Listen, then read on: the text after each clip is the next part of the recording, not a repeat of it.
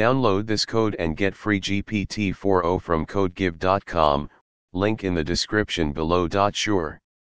In Python, you can work with multiple booleans using logical operators such as AND, OR, and NOT.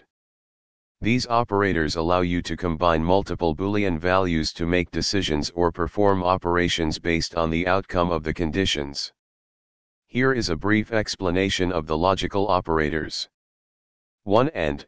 This operator returns true if both conditions are true. 2. OR.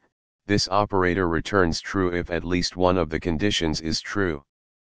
3. NOT. This operator returns the opposite boolean value of the condition. Now let's see an example of how you can use multiple booleans in Python.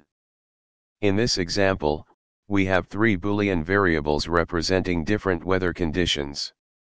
We use logical operators to combine these conditions and print a message based on the outcome.